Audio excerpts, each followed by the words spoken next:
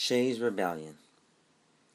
The American Revolution was not as the orthodox histories would have it, the revolt of a unified people against England.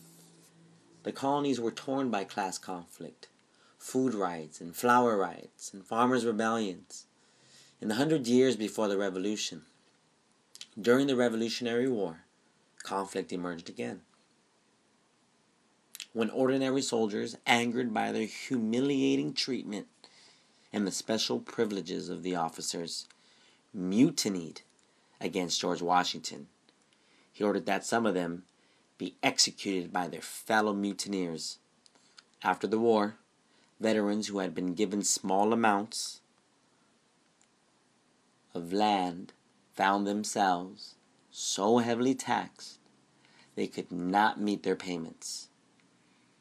In western Massachusetts, thousands of farmers surrounded the courthouses where their farms were being auctioned off and refused to allow the courts to proceed.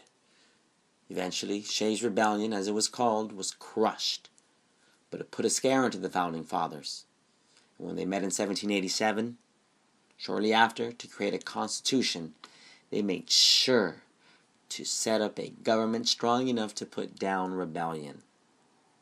These are the words of one of the participants in Shays' Rebellion, a man named Plow Jogger.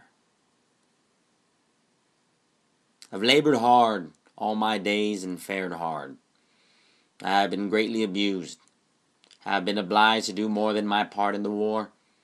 Been loaded with class rates, town rates, province rates, continental rates, and all rates. Been pulled and hauled by sheriffs, constables, and collectors, and had my cattle sold for less than they were worth.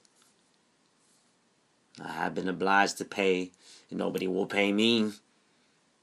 I have lost a great deal by this man, and that man, and t'other man, and the great man are going to get all we have, and I think it is time for us to rise and put a stop to it, and have no more courts, nor sheriffs, nor collectors, nor lawyers.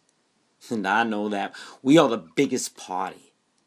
Let them say what they will. We've come to relieve the distresses of the people. There will be no court until they have redress of their grievances. Plow Jogger, Shays' Rebellion.